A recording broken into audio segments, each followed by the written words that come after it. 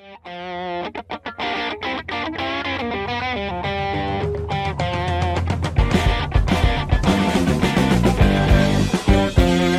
afternoon, everybody. Welcome to the TraderMerlin Show. It is your Tuesday edition. Are we on Tuesday? We are on Tuesday. It's Tuesday edition, and I just lose track of time over here. It's the Tuesday edition of the TraderMerlin Show. Yes, I'm sure some of you are going, what the hell is going on with your FRC Merlin down 50% on the day? A little bit underwater with that one, but we have until Friday to figure out how bad the pain really is by Friday.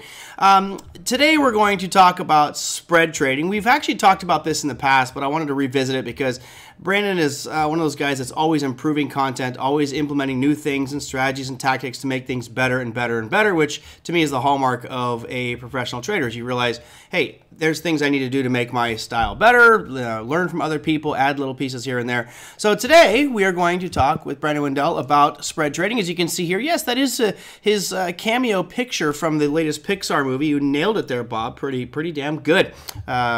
Figuring out that that was his Pixar shot. Anyway, joining me today from the wonderful state of Florida, which always seems to have a bad rap on the news, Mr. Brandon Wendell. Brandon, how you doing? I'm doing great, Merlin. Thanks for having me back. It's been a while since we've had you on the program, my friend. It is good, definitely good to have you back. You survived the storms out there in Florida, huh? Yeah, we had a little minor flooding, but we fared much better than most people, so I'm very fortunate and thankful. Yes, one word of advice: a car is not the same as a boat, and apparently you needed a boat so your car stopped in the water, right? Yeah, I had the SUV. We made it pretty far, but then couldn't get all the way through it all. So yeah, it happens. You need to get one of those little snorkel things that pops out of your car and goes all the way, so you can just truck through that water when you get those crazy floods. Yeah, that's what insurance is for. So we're good. We're all covered. Shh, Geico doesn't want to hear you say that. Yeah. All right, let's talk about spread trading. Obviously, you have a variety of different styles and techniques that you do, and we could have talked about a variety of different things as well, but I thought let's go into spread trading because people ask me about it quite regularly on the show. I don't do it myself, but you do, and you do it well, and I figured maybe you could share that background, maybe how you got into it, and then what is spread trading, and then show us how it works. All right. I got into it just I'm always curious about the markets and what I can do to try to improve myself, as you said, to get better as a trader and better as a person as well. And I just I kind of happened upon it. I don't even remember exactly how I got involved, but I thought, wow, this is kind of neat. It's a way of trading where you are, in a way, directionless, which sometimes I am as well. So it works out really well. But, instead of being a directional trader in futures where you're looking for markets to go up or down, you can not worry about that. You basically become what's called delta neutral.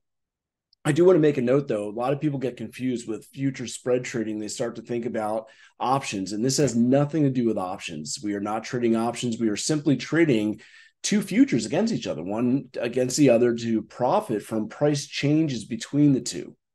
So it's kind of a different way of doing it. And I got involved, probably over 10 years ago, and just did it for a while on my own, and then realized that there was a need where people were interested in learning this to both reduce risks and costs as well as profit in different market environments. So I decided to start teaching it and sharing my knowledge with other people. Nice. Well, there you go. Yeah, it's an interesting one, and you're right. I'm glad you made the distinction there that it's not the same as options trading, spread trading and options. I would argue is probably a bit easier, but the future side of things, since you have these options or futures contracts that expire quarterly or monthly, depending on which futures product you're looking at, you can look at two different maturities there on those expirations of those futures contracts, and you're basically like arbitraging the difference between the two. Right. I mean, it could be two related securities like the Dow and the NASDAQ, right, or it could be the same security with two different maturities, as you were saying, different expirations. So you do NASDAQ June versus NASDAQ December.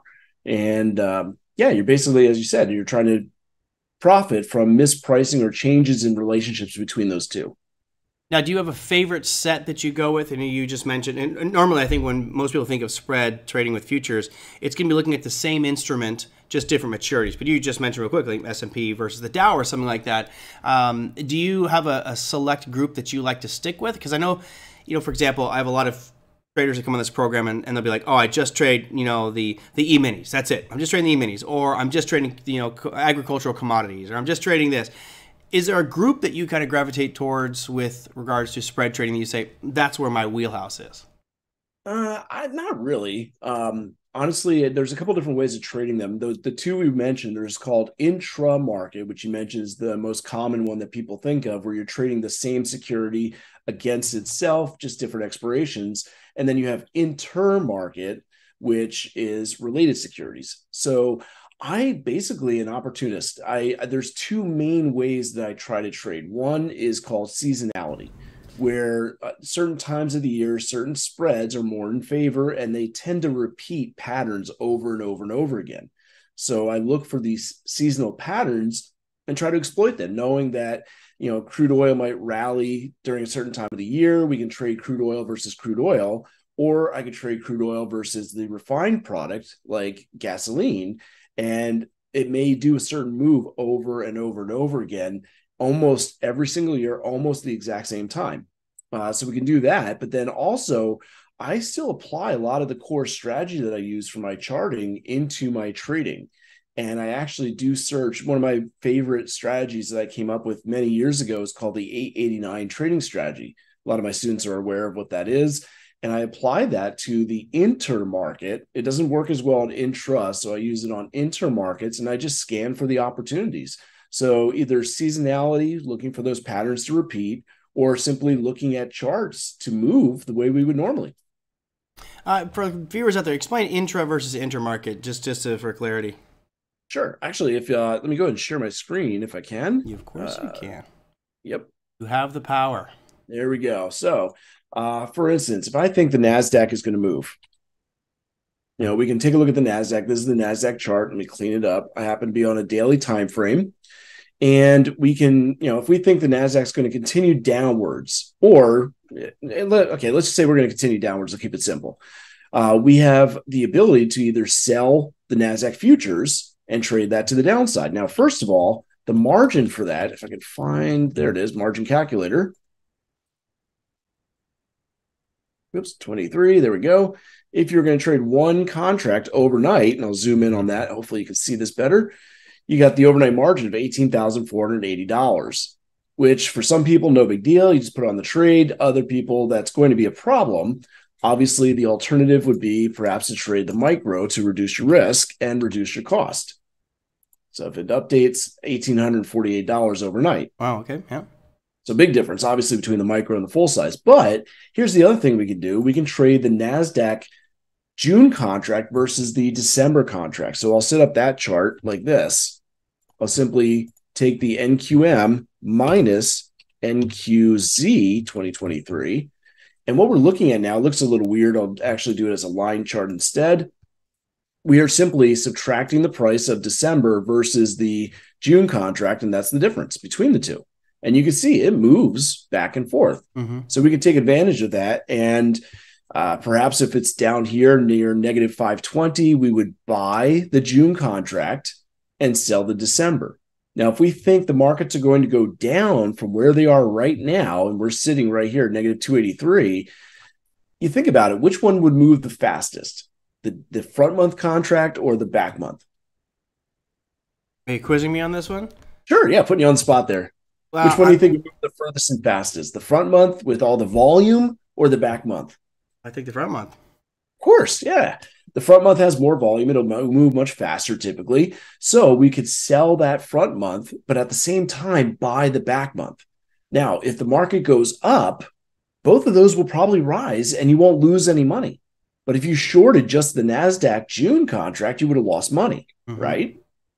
So if it does go down, and you're right, because there's more volume and more trading on that June contract, it's likely to move down further and faster, and that would cause that chart to drop. And because you were short on that contract, you'd make more money than what you would lose on the contract you were long. And that is an intra-market spread. So I can put in the text here, intra. Let me do it this way. Intra-market is basically the same security with different months. And you could do this, as I was saying, sometimes seasonally, or often people will do this as a replacement for trying to hold the security overnight. We saw the margin, let me go back to the full-size contract here, overnight for that June contract, just as short as 18 grand. But at the same time, if we do NQZ 23. And again, we're going to short that contract. I'll zoom in again. Look at the margin. Yeah. $935. So you went from an $18,000 commitment to under $1,000 to hold overnight. Now you won't make as much money, okay, as just shorting the contract, but you've reduced your cost. And if you did these both as the micro, I mean, you can really reduce your risk and costs as well. So we do the micro versus the micro. And now the overnight margin is $94 to hold both of those contracts in spread. So that's one reason why a lot of people do these, because it reduced your costs, and obviously it'll reduce the amount of profit you could potentially make too. You see, there's not gigantic moves, but negative 273 and about 560, we're looking at about 250 points of movement, right? Mm-hmm. So I'm not a math whiz, but 250 points times $20 a point, that's a $5,000 move right there. And that happened basically in about 1-2 days using less than $1,000. Right. I think that's pretty incredible when you think about it. Yeah. And I think that the point that needs to be made here is, yes, you're not necessarily going to get those grand slams because you're using that second leg of it. In this case, some of it's not like a counter spread. You're using that second part of it, which hedges your position a little bit. Again, you're not going to get as much profit as you normally would have, but you're also limiting your losses as well. But the bigger point here is, instead of that 18 grand, I'm now going in with $900. So while you're thinking you're not making a lot of money on it, the rate of return is actually higher than going directional. Right, exactly. So the other one is the inter-market spreads, which is different securities and sometimes same month, sometimes different months. Mm-hmm. So in this case, let me go back to a candlestick chart, and I got a watch list that I keep an eye out for. Inter-market spreads. There we go.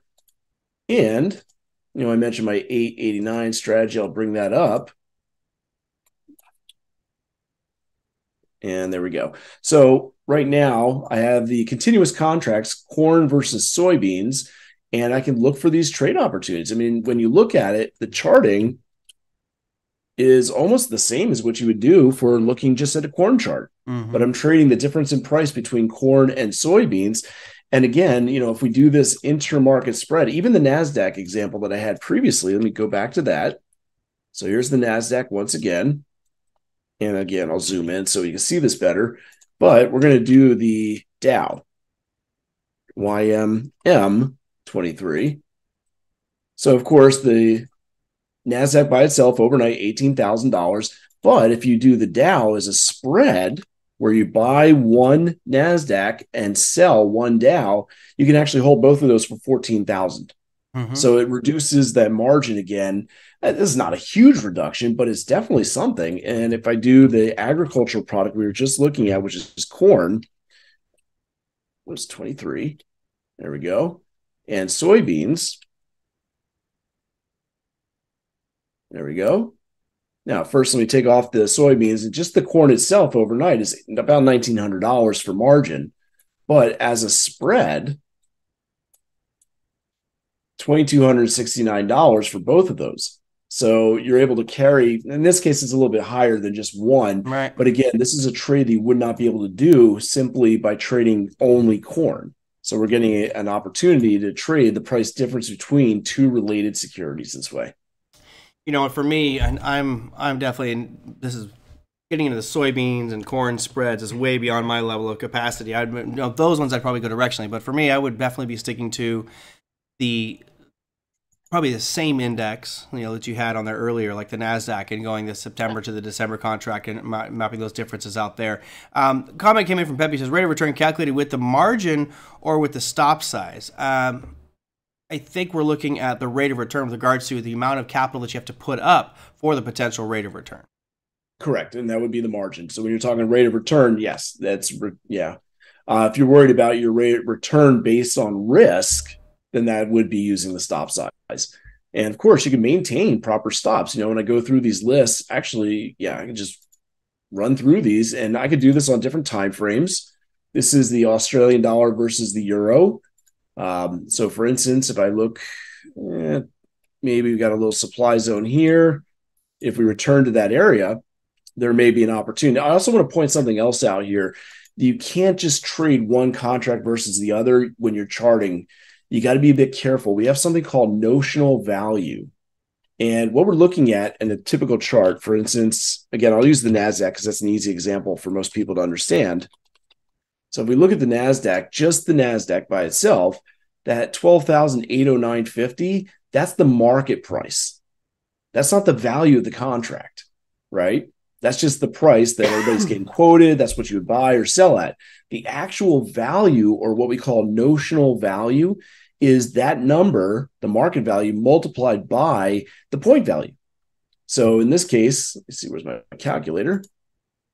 We're looking at 12,809.50 times 20 points. Notional value is $256,000 for one NASDAQ contract. Houses. Yeah. So when you're doing these, let me do the Dow versus the NASDAQ. Right here's Dow versus NASDAQ. Okay. And again, I'll clean up my chart. What I have here is notional value. Actually, no, I don't. This one's incorrect, actually. I got to fix this. Notional value, it should have been. Every point on the Dow is worth $5. Every point on the NASDAQ is worth $20. So that is the notional value. And the reason why I use notional value, it's much easier to figure out your rewards and your risk.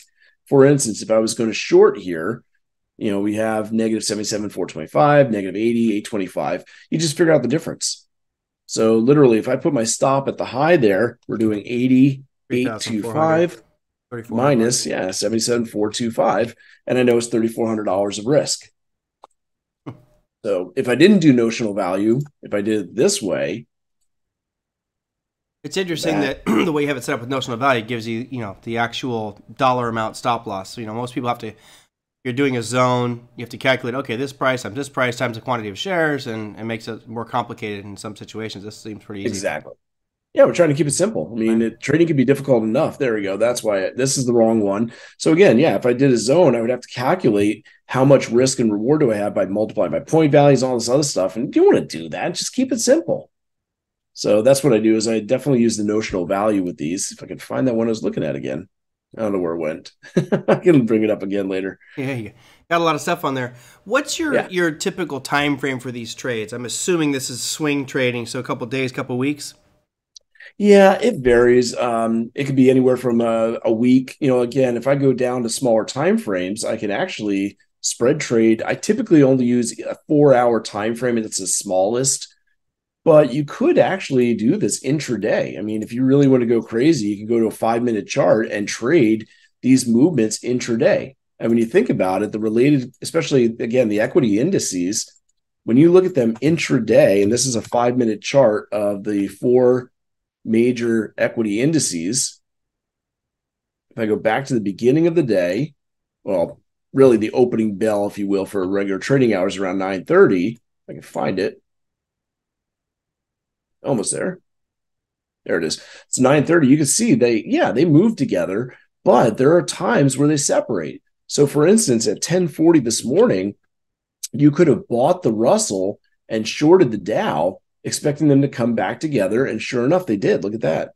So you could have done an intermarket, intraday trade, say that 10 times fast, to be able to profit on that potential move where they came back together. And it's not normally done this way. Normally, we are looking at trades that are going to last anywhere from about a week to several months on average. There's different services out there you can go to that do try to identify the seasonal spreads I was talking about, and they're often looking at larger time frames. So, gotta love that Google and Microsoft earnings popping up that NASDAQ in the after hours. That's nice. Yeah, going on right there. Yeah, big time. All right, so predominantly you're doing with agricultural product. Well, not agri. You're pretty much doing this all futures. Is there a limitation? Because I know there's. I remember a while back. I think when we first talked about this, there were a lot of platforms that wouldn't allow you to do spread trading, so you had to kind of find a specific platform for it. Is that still the case? No, there's actually quite a few that do. I work a lot with Trade Pro Futures. Trey, of course. Trade Pro, Yeah. And he handles it pretty well. I've got my accounts. I can link, to the charting package to that. I use this Omega charts, which I have behind here, and you can link that account directly to your Trade Pro if you want to, or Thinkorswim isn't great because they only do intra-market. They don't do a lot of inter-market spreads. TradeStation, you got TradeStation Futures Plus that you have to use. So you have to use their special software for it. But no, I mean, it's opened up a lot more than it used to be. There are definitely not a lot of retail traders like ourselves who are doing a lot of spreads, but it's definitely growing in popularity. So no, it's much easier. And I saw a question that popped up that somebody was asking about the laws of supply and demand still apply to these charts.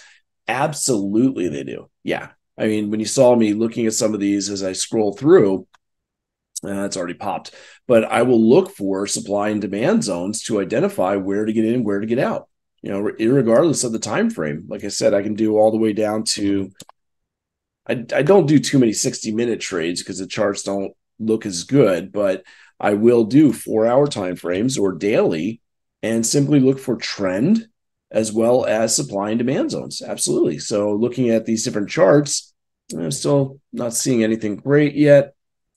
I do a lot of currency trades as well with this. When you look at the spreads here, you said you're not finding anything great. What are you looking for specifically on these charts? In this particular case, for my 889 strategy, I'm looking for prices to basically, it's kind of a lazy way of identifying the third wave of an Elliott wave move. Okay. And I'm looking for a demand zone that prices are likely to come back to that correlates with the 89 exponential moving average, basically. So for instance, here, this might be something. What am I on? S&P versus Russell. And right here we have rally base rally demand zone. We're in a bullish trend. If we pull back and we hit the demand zone and bounce from the moving average, I don't think it'll correlate in this case, but if they happen to be hitting at about the same time, that's a higher probability for that trade opportunity. So, going back in time, you'll see, wasn't the best example here, but kind of crossed over. We eventually started with a downtrend going on here. And you could see that we have right there, drop, base, drop. Prices came back up, hit both that supply zone and that orange 89 moving average at the same time, and prices dropped from that area. It actually came back a second time. Didn't give you the biggest reward, but it's definitely more than 3-1. Mm-hmm. Yep. So, but that's kind of what I'm looking for. I try to keep it simple. Or as I mentioned, I use several different services. And I can log into one real quick right here. 324,000 ads blocked on Brandon's page. That's pretty damn good. Yeah, I use Brave. Yeah. I'm a glutton for punishment. Here. I still use Google. Yeah, I know. Yeah, I can't. Okay, great resource here. Moore's Research is great stuff. Oh, yeah. Yeah, Melissa is really, really nice if you get a hold of them. Actually, if anybody's interested, you can just drop my name and you'll get a 10% discount if you subscribe for the annual.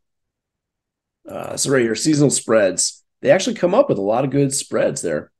No, I did not say the TradeStation was the best. I said that TradeStation requires you to use the TradeStation Futures Plus version in order to be able to trade spreads. And he said, what you did say is Thinkorswim is not the best. Yes. I like I said, I really enjoy working with Trey over at Trade Pro Futures. I think that he does a very good job. He knows spreads. Mm-hmm. He knows what's going on there, and he handles a lot of my students and helps them out with their trades. Yeah, and he's got the best margins that I've seen in the business. Yeah, really good margins. Which is huge. Too. If you're concerned about the margin requirements, he's actually got some of the best margin rates out there at Trade Pro Futures. Mm-hmm. So this is what I was talking about with seasonal trading. You can see they have seasonal spreads. April's almost over, so I can show you these. And this shows you right here on the last column, average profit per day and number of days. So that gives you an idea of how long some of the trades will last. 19 days, 25 days, 35 days, 15 days. So not very short, but also not very long. Yeah, some of them are fairly long. Yeah, 88 days, so almost 3 months. The August feeder cattle and the August live cattle was 78 days. Yeah, well, this one's 88. Yeah. But yeah, so I mean, some of them could be lasting a while. Obviously, some of them are very short. Where was that one? You said 78 days. It's right above it, where you got the 88. Yeah. Oh yeah, right there. Okay, so yeah, if I go into that one, basically what they're doing is they're looking at the last 5, 15, or even up to 30 years. And well, the average profit for this one's $2,100, so it may not be too bad to hold on for that long. But you got to be in it for a while, and you can see that they'll give you the historical information of how this performed during that time over the last, again, 5, 15, or 30 years. So this is a seasonal trade where typically during this time frame, that spread happens to rally. We're talking feeder cattle versus live cattle. And it says, so, you said seasonality, man, and for everybody out there, seasonality, there's history behind it. And a lot of times history has a tendency to repeat itself unless it doesn't. On the page just before this, it showed that the average winning trade was like $2,400, but the average losing trade was $3,900. So yeah, that doesn't sound very, yeah, there he goes. He's got a highlight right there. $3,700 is your average loss and $2,100 average win, but you've got 12 winners to every one loser. So in this case, a lot of people will focus on, their win-loss ratio. If that's the case, you would think that this trader is absolutely kicking ass because he's winning, 12-3 is his winners to losers. But because of the losers are bigger, it brings down that ratio a little bit, but still averaging net profit of $998, not too bad. And that I do not follow this either. They tell you to put in a protective stop. You can see that protective stop is less than 2-to-1 reward to risk for the average. So there's no way I'm going to say that that's something I want to do, right? Yeah. So when I do these trades, I actually will put in my own stop loss based on things like average true range of the security. We can chart this. It's easy. Feeder cattle versus live cattle. If I go out to, oops, I was on the right page. Sorry. So many things open. It's all good. Anyway, if I go, what are we here? GFQ 2023. That is, I forget the point value. I think that one is 400. That one I don't know. Never traded minus feeder live cattle times 500. I might have it backward, but anyway, it'll be close. And do that right. What happened here? 2023. That does not look like a good chart. That it does not. There we go. I don't know what I did. Now let's go back to the daily chart. There we go. I got it now. Anyway, there it is. There's the chart. So this was a long? Did the wrong thing again. We go back to the trade idea. Buy the August feeder cattle versus live cattle. Okay. And I went to the wrong place again. Sorry. Tabs. Yeah. So there it is. That's the chart, and it is moving to the upside. So, do we need to take all the risk that they're talking about, $1,200? Absolutely not. We could take a smaller amount of risk. We can look for, and of course, we can trade based on our technical analysis as well. We can wait for it to pull back to an area of demand. Here it looks like a nice little drop-based rally. And now my risk is reduced to about $400 roughly versus $1,200 that they were suggesting. And we actually have a little divergence where prices rally, but the momentum is dying off a little. So this is probably going to come back. It always says, even on the seasonal trades, enter approximately. You don't have to get in exactly on that day. You want to look for the right opportunities. So when I'm working with my students on these spreads, I'm helping guide them to make sure we're looking for the right times to enter and the right reasons to enter, not just blindly taking the seasonal move because it happens to be today's the day we got to get in. Right. Nice. Well, it's nice to have extra resources like that to help you out too. That MRCI was pretty good. Yeah, Lucy was trying to put her 2 cents there. Sorry. No worries. I heard a little ruff, ruff.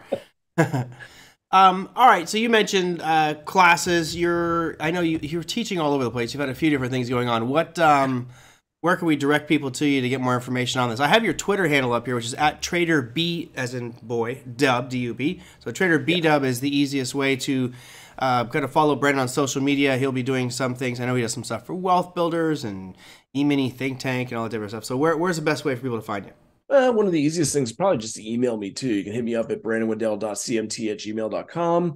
On YouTube, if you look over my shoulder here, you see it says the Wendell Effect. You can search for me. I put out a weekly video on the markets, and you can follow me there as well. But the email is probably one of the best ways to get a hold of me there, brandonwendell.cmt@gmail.com. Or, of course, as you mentioned, my Twitter, and I'm sure you put that up. It's on the screen right now. Oh, it is? Okay, never mind. I won't bother then. Yeah, save your time. Yeah, and he's pretty active on Twitter. He's definitely way more active than I am. I am not active pretty much whatsoever unless I'm promoting the show. But he gives the different market calls and stock picks and things like that, which I think is also very beneficial. There you go. And how much are you auctioning off that picture in the background for? My painting? Yeah, not the Wendell Effect logo, no. Yeah, no, I've been the painting that I have behind me. I actually have copies. I've been selling them. Actually, if anybody wants them, you can email me. Been selling it for $150 each. That's the replica. The actual original I still have. I haven't decided whether I'm going to sell it or not. And I did not turn it into an NFT. People kept asking me I was going to, and then of course the NFTs went diving, so I waited for a bit. But it's such garbage because look, dude, you could take that picture, and here's the thing with NFTs: they say that the original is going to be destroyed. So unless I physically watch you pour kerosene on the original canvas picture and light it on fire, you're like, oh, I made an NFT of that picture, and you just keep the original in your house. It's just stupidity, Fred. Yeah. But you should have a little numbered labeled series, change the color scheme. It's funny, the way you have that picture laid out, the way that they do these big NFTs like Bored Apes is they have like 7 to 10 layers. And one would be the layer for the glasses, one would be the layer for the nose, one's the layer for the mouth, one's the layer for the hair. And on the hair layer, it's like it puts hats and, fedoras and copolas and baseball hats. And they have all these layers, and they literally hit a button, and it just outputs 10,000 randomly generated pictures that include different layers on every one. You could take that same picture, make NFTs out of it, but every colored layer, you make the colors different every time. So that way there would never be a duplicate, and you have all these original, one-of-a-kind bull and bear NFTs. Just throw it out there for you, kid. I get one for free for my thoughts. I mean, the original was an acrylic on canvas, and it's I can't remember what size it is. I think it's it's laying around over here. I got a lot of different art that I've done over the years, and yeah. Anyway. All right. Well, we'll follow you when you get the NFTs done. We'll do your NFT drop on the Trader Merlin show. There you go. That sounds good. All right. So if you guys want to know more from Brandon, I got his lower third on the screen right now, which is Twitter. It's at TraderBdub. He had his email up there as well, which I didn't write down, but no. It's just my name, brandonwendell.cmt@gmail.com. There you go. brandonwendell.cmt@gmail.com. See, my head's all cloudy today, man. Sorry. Yeah, you gotta get some rest. Get better. I do. I'm gonna finish this going right to bed. All right, man. Well, hey, thank you so much for coming on today. I appreciate a little bit of insights into the spread trading. I think it's one that a lot of people will find rather complicated initially, but as with anything, I think the more that you apply something, the more that you practice it, the clearer it gets. And I like the fact that you don't have to put up a lot of capital to do spread trading. So, that's one reason people like to go look at Forex markets or futures markets because that leverage aspect, but you get a large part of that here with the spread betting as well. Spread betting. No, spread trading. Spread betting, a completely different animal. That is gambling. Yeah, that is. All right, Brandon. Well, hey, thank you very much. I appreciate you coming on today, and I'll get you back on here soon. Thanks. Appreciate it. Love it. Love coming on here. It's a lot of fun to see you again. It is. Well, hopefully I'll get over there in Florida one of these days. We're going to do a live show. Yeah, that'd be awesome. Right from the beach. I'm in. All right, man. Take care. Have a good day. All right, you too. All right, bye. Yeah, that was Brandon Wendell. He's got quite a few ways to get in touch with him. As I mentioned, you can go to his Twitter feed, which is at TraderBdub. That's probably the easiest way. As Margaret has seen some of his videos, Brandon likes to do a weekly video. I actually was on one of his shows on the Wendell effect, which you can go. It's weird. You type in the Wendell effect, but it comes up as the Trader Mindset channel. So it's this bad boy right here. And there you go. Find out more stuff. Always good stuff with Brandon. Anyway, all right, let me dive into a little bit what happened out there today just so I can wrap things up here, and then I need to go lay down because my fever is not doing so hot. Work our way from the bottom here from a technical perspective. Russell 2000, 2.48% slide. That's our 15. Check out the daily. Actually, one of my accounts was I thought about selling some puts on the Russell today, but I'm just going to hold off. I think you might see some more downside movement tomorrow in the Russell. Now, you're going to have a saving grace for the market tomorrow. Before we dive into indexes individually, let's just look at real quick Google, which reported earnings after hours, and it's up 3.81%. So for those that are long the NASDAQ, you're probably going to get bailed out by Google and Microsoft tomorrow. This is Google's earnings announcement. You can see the whipsaw effect, not the Wendell effect, but the whipsaw effect. This thing, right as it closed, was trading right around 104.66. Actually, that's what it was trading at. Dropped all the way down to, dropped $3.15, so a $3 decline. And then from there, shot up to a peak. So the distance between its low and its high on this bad boy in a period of 5 minutes was 8.94% on Google. Right now it's up about 3.81%, but that's one biggie. Here's the other biggie, which I think is bigger just because of its market capitalization. Microsoft doing really well. It actually didn't even have any downside movement here. It's like a couple cents of downside and then shot up a total about 5.72% in 5 minutes, and now presently up 5.1%. So that's really going to help out. You can check out the NASDAQ futures here. An ugly day for the futures overall, but now all of a sudden recouping some of those losses right here. Crazy, NASDAQ likes 15 minutes. Also broke the daily range. Yes, sir. I'm not sure if FRC can recover if balance sheet losses exceed. I know, Big Eb, and that's got me a little concerned. Obviously, FRC. I knew we were going to sell off today.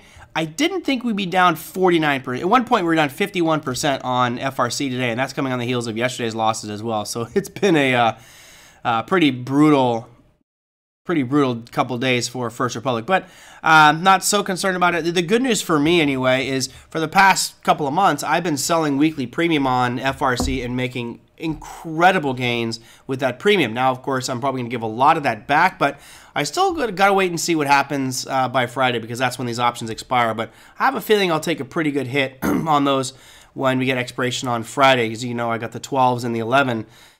We're a long ways away from that at this point. But going back to our overall markets, you can see the triple Qs, right, getting a little bit of a pop in that after-hour session as well. So all in all, things looking pretty darn good. At one point, it was down 1.98%. Now it's already bounced up almost 1% in the after-hour session. That's just because of Google and Microsoft. Of course, I'm showing you. There you go. That's the chart there. So I think that'll help out our NASDAQ tomorrow. But all in all, Russell 2000 probably going to continue to look weak. Can you explain a little bit about 889? You were mentioning that's actually Brandon's philosophy, right? So Brandon uses an 8-period moving average and an 89-period moving average as a way for confirming trades and putting you and creating buying opportunities. But I'm not going to go through all the details of that. That's kind of Brandon's thing. You can find out more information. Just go to Brandon and tweet him. Hey, can you explain the 889 thing? And we'll see if he does that one there. Yeah, someone could step in and buy it. They could. And again, Big Eb, part of what I was hanging my hat on with FRC was JP Morgan, Bank of America, and 11 other banks already put in $30 billion. And I cannot fathom that JP Morgan or Bank of America or these 11 other banks would dump money in there if they thought this thing was going under. They clearly have looked at the numbers. They have to have. There's just no way that would happen. Unless I'm insane and I'm reading this totally wrong. Here's FRC. That's why I was more aggressive on those puts than I normally would have been. Wow, look at that chart. That's bad. Ooh. That's really ugly. Plus, we were basing, right? So I had this long basing sideways factor to it. I had the bailout opportunity from some of these other banks. It just felt like, yeah, it's still hurting, but not going to go under. But yeah, you might get someone else to bail them out. I don't think that they're going to be going bankrupt. I don't think that.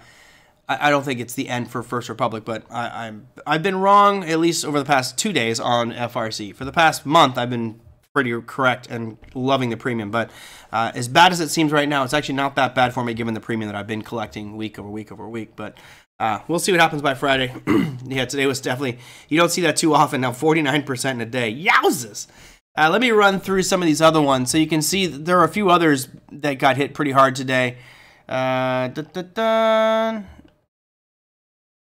NTRS, Northern Trust Company got smacked. You have AMP got smacked down 7%. So a lot of these banks got hit.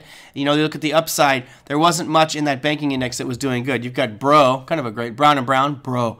You've got Moody's Corporation. Maybe they got paid a bunch of money for that downgrades they did on those 11 banks yesterday.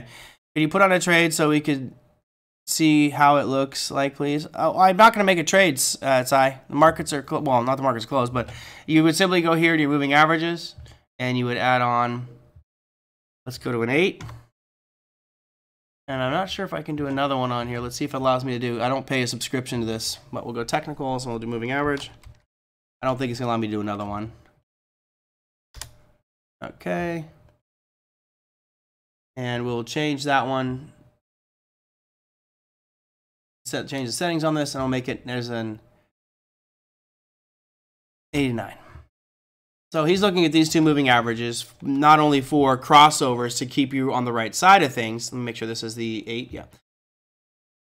but using them as buying opportunities if these things line up with supply and demand zones. That's the general gist of it. But if you want the actual strategy, go to Brandon Wendell. You can check him out at TraderBdub on Twitter.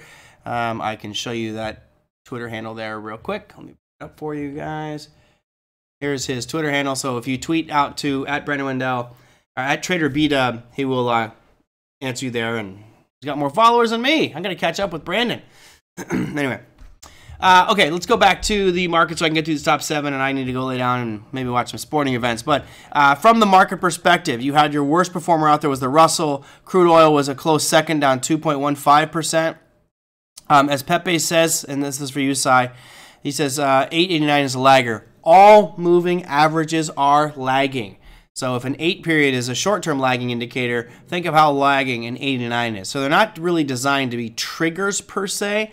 They're designed to be assistants. So for example, you look at this CL right now, these crude oil futures, it's sitting right on this 89 period moving average, but that 8 is drifting down. That's obviously becoming much more bearish, but we could have called that right here when we broke below the most recent lows of 79.03, right? That would be the real, okay, now we're closing that gap. I personally think you're going to keep drifting lower here on crude oil and close this gap ultimately. If that does happen, I'll be looking to be a buyer of crude oil, probably down around 73.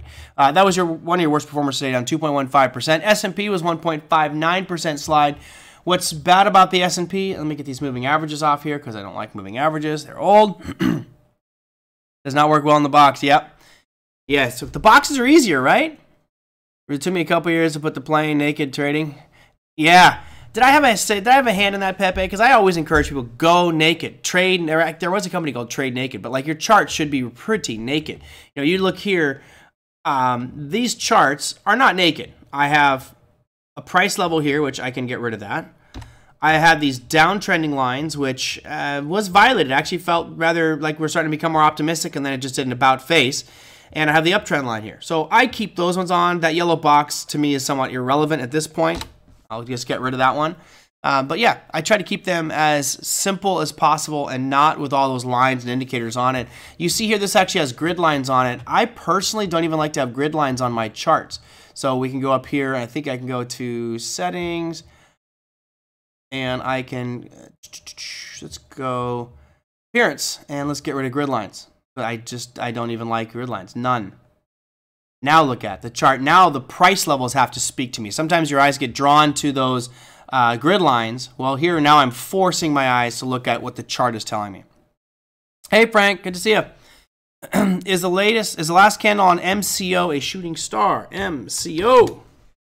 Yes, it is. Now, it is, so it's a great question, DC. It is a shooting star, but there's levels of shooting star. It's like, in the world of modeling, you would say, is this a model? Okay, yeah. If it's an attractive lady, you'd say, or man or woman, you'd say, that's a bad example. Is this a basketball player, right? And the guy's, 5'8", and he's got decent stats. He's a basketball player, but is he 6'9" LeBron James, who, best scorer in the history of the game? Very different gradients there with regards to what that definition of player is. So in this example, I want you to think of the word player in that basketball analogy I just made. That player is the candlestick, and they're not all created equal. This candlestick is actually a great one, great shooting star by itself. This is awesome, and obviously a huge topping tail in this one. What I don't like is it's not really after a strong, aggressive uptrend, right? If this is a much steeper rally into this candle, the shooting star today, then I would feel much better about it. Granted, it has been slowly moving up, right? And now you have the shooting star. I like this hammer formation from back on the 10th of April better because you had a rally, you had a sell-off, and as it was selling off for 3 days straight, fairly aggressively, you had a hammer formation coming into an area of demand. That's better. While I like this shooting star, it's not an amazing one because it's not really after a very strong rally up in price. Now, that said, could you trade this short tomorrow? Yeah. Here's the rules for it. Is short if it opens up above 305.34, then the trade could potentially happen. If it opens up above 305.34 and then starts to fall below that number tomorrow, that's your shorting opportunity. And that's as simple as I can possibly make it. And those are some of my simple rules there. I just use full supply and demand analysis, all time frames, look for certain patterns. Yep, exactly, same thing. How about Starbucks? But now we're on the analysis. You guys, I was just going to try to get out of here and go lay down. You're going to make me sick more. Okay, this one's better. So this is great. DC started it. Dave, you continued on. I like this. This is actually a better example because you have 3 really strong up days in a row, and it's been after a fairly long uptrend. I would rather that we didn't see these 2 red candles on April 18th and 19th, but shooting star on Starbucks right now. There's your low, 108.83. Again, if it opens up above that and then starts to sell off below it, I think you got a good trade there. You could, you could short these things at any time if you want. It's just I'm setting rules in to avoid chasing or being emotional or jumping onto a trade, because a lot of people may look at this specific candle today on Starbucks and go, oh my God, it's a shooting star, it's going to fall. No, it absolutely does not mean that. You know what? When it's going to fall is if it actually starts falling. So that's what I'm using this line for, saying if we open up above this red dotted line at 108.83 and then start to fall, then I feel that momentum might still be there. And who knows? I mean, you could see this thing fall fairly dramatically. Have you heard about magnets or older block trading? Any thoughts? No. I'm not sure I quite understand what you're talking about there, Pepe. I mean, I know what block trading is. Block trading actually used to be a company, but block trading is really what day traders did back in the day. We trade big blocks of, 1,000 shares or more at a time. Let's see. And it hit supply. Oh, I didn't look at. Oh, yeah. Yeah, you kind of right near the upper. You actually went outside that upper supply, but yeah. So that gives them more validity, right? I was up to I missed it. Dang it, don't you hate when that happens, Dave? Big Ab, I saw you mention something here. If that CL drop continues another day or two, it's put option selling time. You know, it's funny, Big Ab, I actually had orders today to sell, and then I canceled them right away. I wanted to do XLE today, but it's weird. Even on a day like today when the markets are down 2%, kind of across the board, I didn't see great premium. So I had the 82s marked out here, but if you look at how close the 82s are, and I was looking at the May 19th, it's only 3% lower. I mean, this thing fell 1.62% today. That's 2 days at current volatility. I have this feeling, excuse me, that you're going to see more downside movement here over the next couple days. If it closes this gap, then I'll be selling puts, and I might even do them at the money at 182, but we'll wait and see what happens when you get there. Obviously, I have a little bit of damage control to do with that FRC by Friday. The good news is no one has exercised those shares on FRC, so I haven't been forced to buy them yet. We could see a bounce, which is what I'm anticipating, but of course I might be biased. All right, we almost made it to the top here. I got to the S&P. There's your NASDAQ with 1.89% slide, but that's now popping up because of what went with Google and Microsoft after hours. Hello, John. Here's your Dow. I can get rid of some of these lines here. That can go away. This one can go away. So I'm back to naked charts with the Dow. The only positive thing I see here at the Dow right now, obviously, is its overall strength, but you are coming into this area where it had 2 kind of sideways consolidation days in a row, which is just about where we're going to hit tomorrow. So let's wait and see how that one hits tomorrow. Gold was actually up 0.24%. I was looking at selling some silver today, but I didn't. Selling some puts on silver, but I did not. I am currently in the 22s, and I would want to sell some more of the 22s on SLV. I do need rest. Get to it. I had 103 fever last night. It was not a good thing. Not a good thing at all. Bitcoin, 0.75% moved to the upside here today. No big deal. I mean, you look at the candle, it's just stuck in the middle of that range, that yellow box. So no big deal here. What I don't want to see happen with Bitcoin is I don't want to see it drop below 26,666. That would be the bad one. Let's see. The yellow box on XLE. Let's get XLE. You want to put one in there? Is that what you're saying? Because, we could argue that this overhead supply zone is still in play, right? We could argue that, but you could also contend, and Margaret, correct me if this is what you're referencing, you could almost look at it as we have a bigger yellow box of sideways kind of on top of that. So obviously I'm looking at the overhead supply is between 86.76 and 87. So you got $87.77. So about $1 worth of risk there as your overhead supply zone. But the overall range seems to just be bouncing between 84.20 and 87.77. So we could keep both those on there. I probably want to change one of them just so it doesn't get confusing. Let me see if I can change this bad boy over here. We'll change that style, make that box red. I'm hoping that this is red. Oh, that's outline. Nope, don't want to do that. And let's go there, and we'll go to the background, and we'll make it red. There you go. So we'll leave those just like that, just for time being, Margaret. Yeah, I agree. You have that overall supply zone and the range bound action going on with XLE. Again, I am of the opinion that we're going to break down below it, but I've been pretty wrong lately, so we'll have to wait and see. Okay, let me go through some pieces of information that were really important. You know, with all this doom and gloom about the banking stocks, I think it's interesting to look at the news that came out today. This was some really good news. Look here. New home sales. They're expecting it to go from 623 to 633. We came out at 683,000 new homes sold. That's 50,000 more than expectation and 60,000 more than the previous month. That's really good. That means that people are buying. And we know that the yields have dropped on the 10-year, right? At least for the 30-year fixed rate mortgage. Let me go out here to this, bring up your 10-year so you can see that. So I got so many things on my watch list now. You know, you've witnessed this 10-year bond just slowly drifting down. I was kind of thinking we would, let's get rid of this line. I was kind of thinking we'd see a little bit of a surge here. That was back in February, and we did, and then just gave it all back. So the more that this drops, the cheaper that 30-year fixed rate mortgage gets, and that could be helping new home sales. Plus, I was listening to some expert out there, and he's talking about all of the perks and incentives that, you know, Toll Brothers and Lennar and KB Homes are giving now for new home purchases. So that's very good from an economy perspective, really good.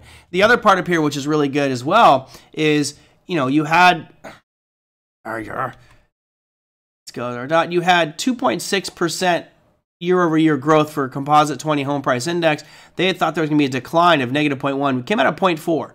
So while it's still dropping, it's still positive. I think that those are two very good pieces of data that came out. Of course, you can see sandwiched in between there, we have the Richmond Manufacturing Index, which came out more negative, but that's not really that big of a deal. So housing prices still increasing and new home sales really surging. That is a very positive sign for the day. Already went through some of the earnings. Here's our earnings calendar for today. What happened?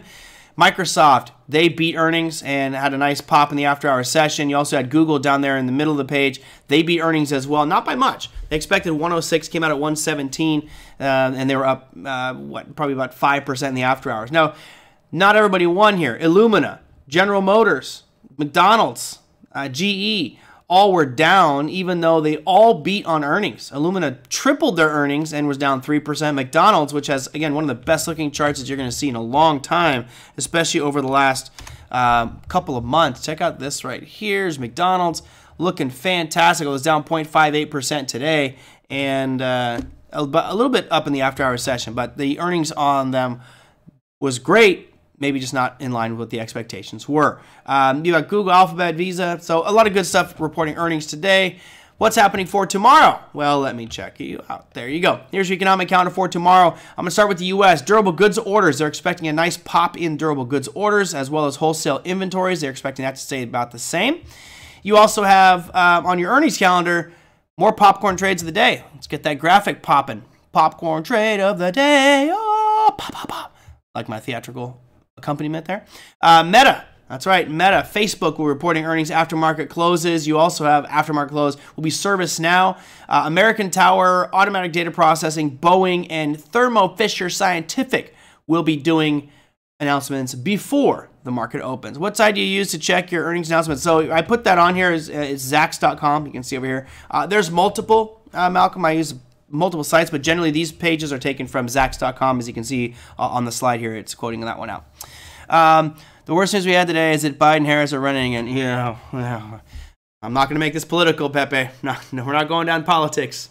You know, there is a funny movie out there. I'm a big fan of Richard Pryor. I think Richard Pryor is one of the best stand-up comedians ever. I don't know if anybody here has ever seen Richard Pryor live at Sunset Strip. He did one of the funniest intros ever, and in context, it's so silly and dumb, but the crowd is going, they introduce him, Richard Pryor, and Richard Pryor comes on the stage, and the crowd is standing ovation, just going crazy, and as they kind of die down, he just looks around the room, and he goes, man, I sure hope I'm funny. I don't know why, but I think that's one of the funniest things a comedian could say as he comes on stage. It's like, man, the expectation's been set here with Richard Pryor. Anyway, Richard Pryor did a movie called Brewster's Millions, and the premise of the movie was he inherited something like $100 million or $500 million, and he had to spend. He inherited $100 million, But if he spent it all within like 30 days, he gets 500, and he can't tell anybody why he's spending it, which is an interesting kind of storyline because he's got all this money and he's doing everything he can to spend this money. And everybody's like, no, you can't do this. Stop blowing your money. You're going to lose it all. And he's like, I want to do this. Anyway, he spends all this money, but one of the ways he spends a lot of money is campaigning. And his campaign is for none of the above, where it's like, I don't want to vote for anybody. They're all bad. They're all garbage. There's nobody good to vote for, so don't vote for anybody on the ballot. And that was his whole platform out there. I'd like to see none of the above as a box on the ballot, but unfortunately, that would just make my vote not count. Yeah, Richard Pryor would be canceled these days. You know what's funny is his early stuff, I think, would be canceled. He was very graphic and he liked to drop a specific word almost every other sentence that, I think is one of the worst words in the human language. But once he actually went to Africa and he came back and he had a whole new respect for the culture and changed his whole comedic routine. But yeah, he's great. Richard Pryor, Eddie Murphy, the best comedian is Robin Williams, obviously.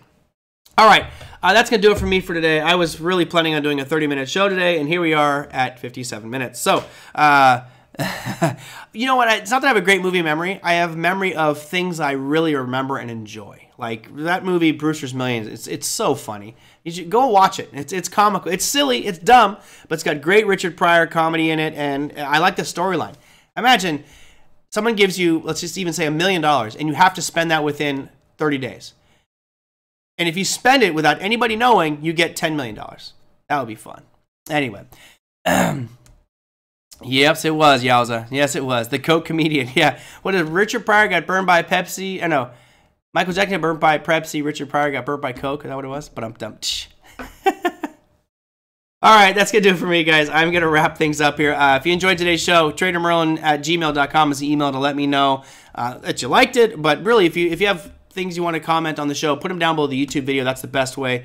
I did not look at the comments yesterday because I was literally laying in bed. But for tomorrow's show, I'm probably going to build it off of what you guys talk about. So put your comments down below the YouTube video. Let me know what things you want to talk about. You can email me for anything else. And check out Brandon on Twitter. It's @TraderBdub would be the way to get a hold of him. That said, hope you guys have a fantastic remainder of your day. Let's hope for a little bounce in FRC, and I will see you guys tomorrow. Take care.